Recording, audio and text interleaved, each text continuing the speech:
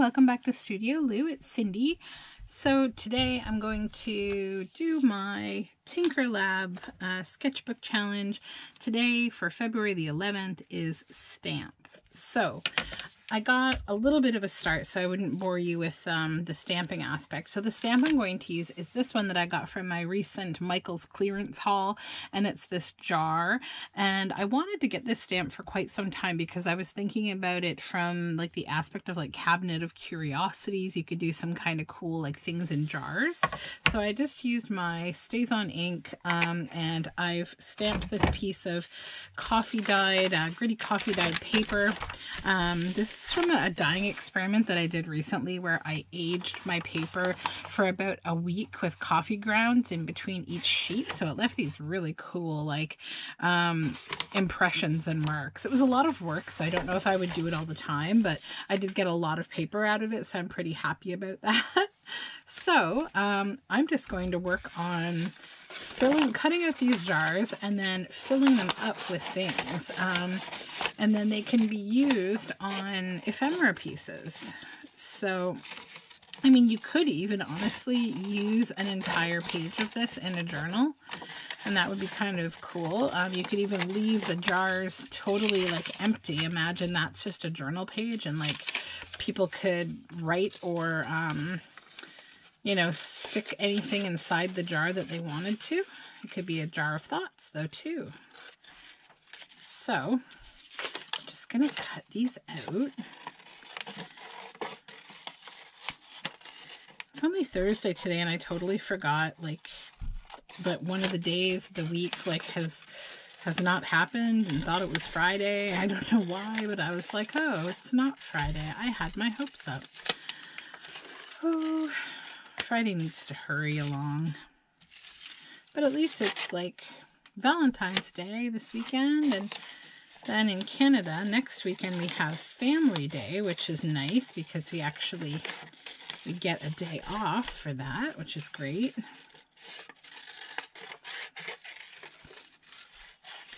And our pandemic numbers have gone down, so now they're going to reopen a lot of things, which to me is just sort of, I don't know. I've got my hopes up, but unfortunately our vaccine plan isn't going as positively as I would have hoped. Canada was one of the most aggressively like represented countries in the pre-purchase of vaccines, but I think we're like 39th in actually getting the vaccines into people, so I don't know. I don't feel very good about the reopening plan because I feel like our numbers were over 3,000 a day. We locked down and now we're around 12 to 1,500 a day. Now they want to reopen, and to me it's like that's like being open, especially restaurants, schools, large workplaces. That's how we got to 3,000 a day in my opinion, you know, so it's just like don't expect a different result when nothing has changed. The virus is still out there, and now we have other variants of it that are more aggressive, so I'm not feeling great, to be honest. But, you know, I know this can be a hot topic and everything, but it's fine. At this point, everyone's allowed to have their feelings, and we're all in this together, and I think we all want the best outcome at some stage of this. We all want the same thing, and that's just to be healthy and be able to hang out with each other. Okay, so those are all cut out. So I did pull a few pages out of some books before I got started here.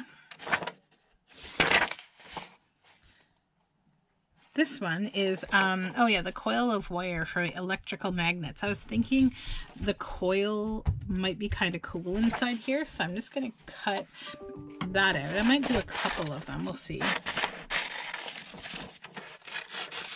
Because these could be like science experiment kind of. So I'm just going to make a mark at how wide I'm allowed to kind of go. So I'll know that this is a bit too wide by maybe like a 1/4 inch. So cut this out on this side. There we go.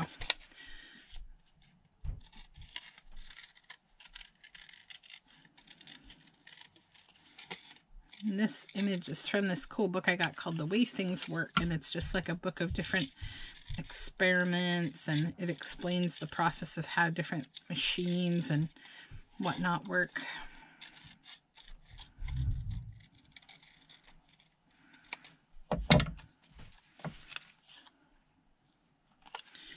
So I don't know, I might just trim again just to make this rounded.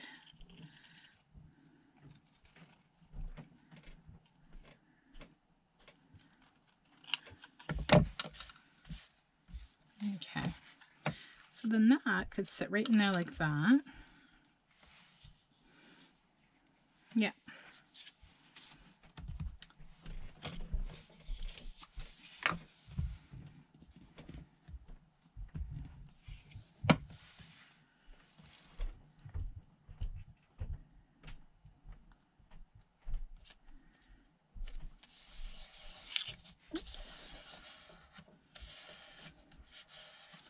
Then I think just because of the grunginess of this paper, I'm just going to kind of grunge this up a little bit. But then I was thinking also I have yellow ink back here. I have too much stuff on my desk still. The never-ending saga of my life. And then I'm just going to use maybe a makeup brush around here somewhere. There's one. That one's too big. My desk needs to be cleaned. Goodness. Okay, so let's see how dirty this one is. There we go. That's not too bad. So we'll just get some yellow on here, and then just kind of put some yellow in the middle. So it'll look like kind of like a lantern, but like there's something electrical going on. There we go. There's that one. Then I was thinking of doing just a couple that have like mushrooms inside them, like little specimen jars. And I'm just going to use some stickers for those, because I have about 1 million mushroom stickers. So I think we'll just kind of lay that like, not quite like that. You can't have the edge going outside the jar. There we go. And then I will ink over it because it is, again, pretty bright.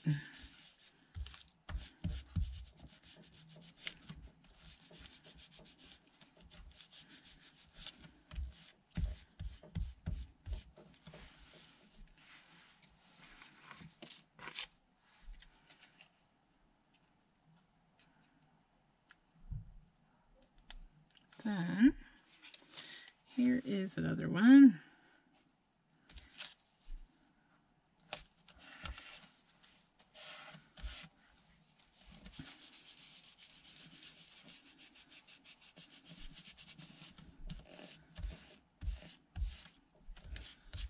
There we go.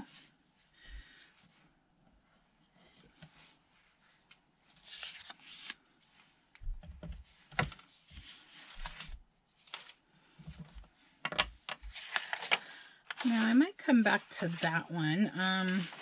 Next I was thinking about some of these bugs, because they're pretty cool. I was thinking again on the whole like specimen jar kind of idea.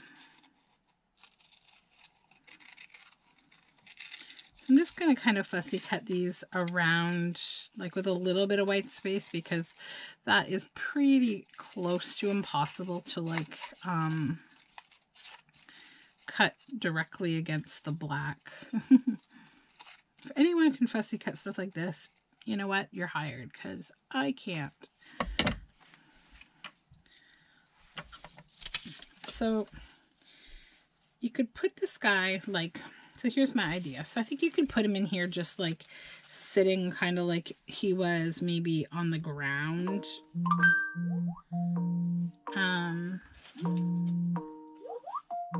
let me just...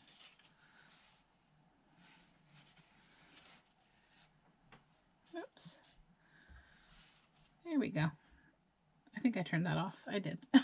Okay, so he could just like sit on the ground like this, or, you know, like with a lot of things in like scientific specimens, they would be like on a stick or something. I'm just gonna ink them up a little maybe, or maybe I'll do it when I'm after I glue them down. I'll just glue them down first, and then here we go. So I think I'll put them like right here up in the top of the jar, like that. And then if I have my Sharpie, my black Sharpie, I think I need to like seriously buy some more like fine liner Sharpies. I probably have a million of them. I just need to look for them more than likely, because I seem to never have one when I need one. Nope. Okay. Do I have one over here? Yeah, I probably do. Hold on. Sorry about that. So then I'm just going to take this Sharpie fine liner and then create like a stick so that, you know, he would be on some type of a small stand inside this jar that would be like glued to the bottom. And the other thing I was thinking about is like, how could I, so this is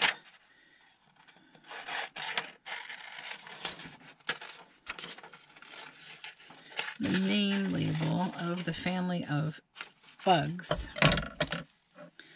So I wonder if I could fit this somehow on here that would make sense.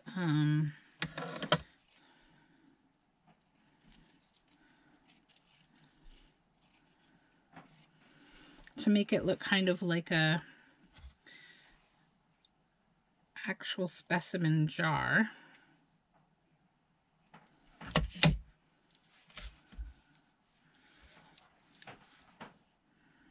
Okay, so this would be, we're going to glue this on first. I'm going to ink the whole thing afterward just to even it out, but yeah.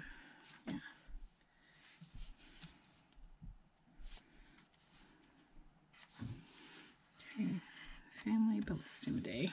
Okay. I'm not going to use the second part of the label, I don't think. I like just the genus name, maybe. Because people might get scared of like giant water bugs. And just kind of ink this a little more.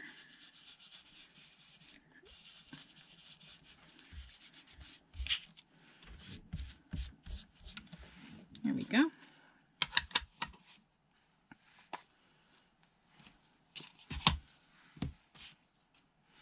So that's that one. And then I was thinking, I have some of these little like acorn and little fall things. So in my house, I actually on my mantle have kind of a lot of found objects in glass jars. It's just something that I have always done, just collected random things outside, from bones to wasps' nests to acorns, and we dry things like leaves, and yeah.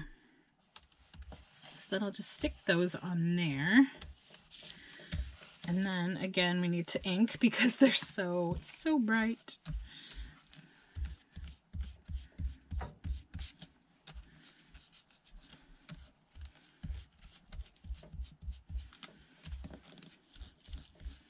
I wish that more stickers were actual die cut stickers, because then you don't got to deal with these white lines. And then you could put like a little label up here too. Okay.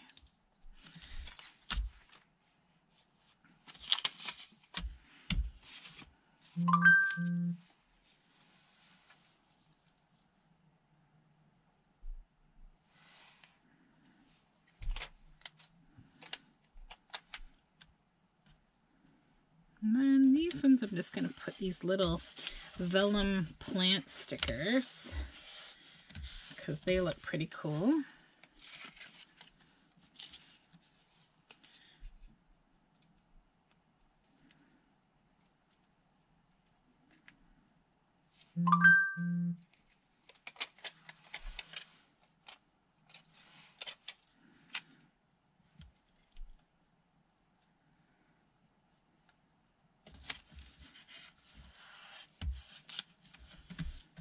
There we go. Then I might just do a little inking over them too, just to kind of blend them into the background a bit. Well, they don't really need it. This is actually really clear vellum, which is nice. Okay, there we go. Now we got one more. And I don't know what I want to do with it. If I want to do another bug, maybe. Maybe another bug would be cool.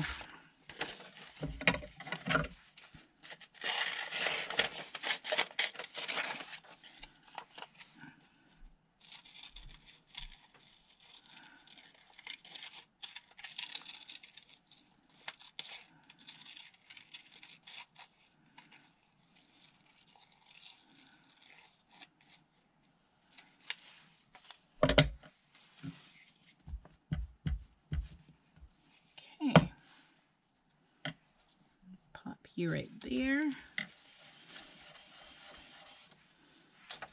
and then we'll draw the little stand,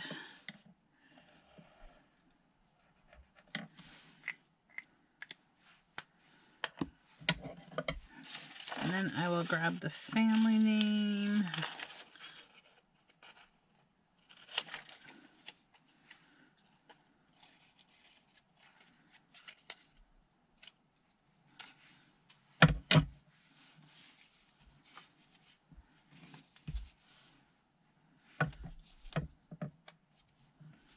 Oops.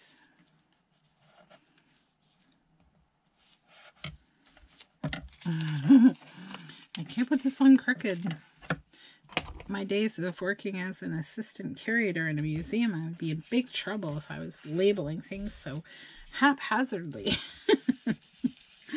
Because there is a methodology to everything in the museum world. You need to do things right. Labels go in certain places, and you have labeling conventions that you have to follow. All sorts of fun. Okay, there we go. There we go.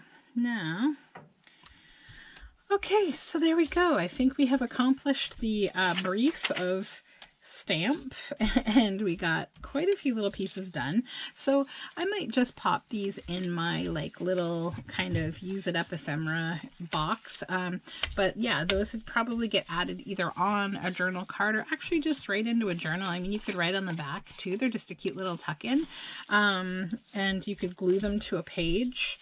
So yeah, there's lots of fun things you could do with this stamp, or any kind of a container stamp. Like I said, you know, you could even just use a page that's been stamped with this stamp and people could write their thoughts in these. So yeah, that is it for me for today. Thank you so much for joining me. I'll probably be back a little later with another video because I have another idea that I want to work on. Thank you. All of my social information is down below, and don't forget to subscribe. I'd love to see you here more often. Thanks.